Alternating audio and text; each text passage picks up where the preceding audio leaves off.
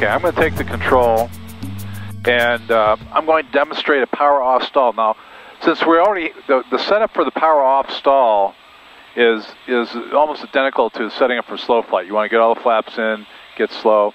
But in this case, I'm going to reduce the power now. Let's get into a simulated descent like I was coming in for landing. And then I'm just going to start to gradually pull the nose up into the stall. Once I get the stall, the nose will drop slightly. I'll immediately go full power, right rudder, and nose to the horizon. Right, there's the stall, full power, right rudder. All right, that takes a little practice. So, but let's give it a try. I just want to get the feel of it again. It won't be perfect by any means, but I just want you to get reacquainted with it. Okay. All right, so bring the power all the way back. I won't worry so much about the setup. We're already there. All the way back. Yeah. Okay. Now, just start to gradually pull the nose up.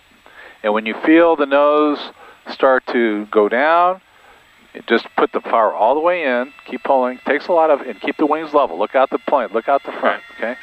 Okay. There's the nose. Full power. Right rudder.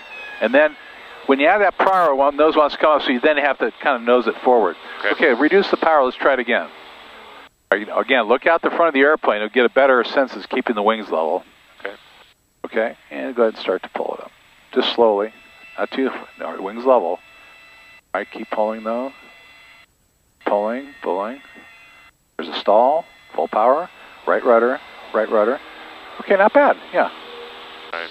That right rudder is what's necessary to keep that nose under control. Okay, good. That's all I want to do on that. I didn't want to beat this thing to death, but just want to get. We'll come back after next week. We'll come back and work on these. Okay, now just raise the flaps. We'll kind of recover.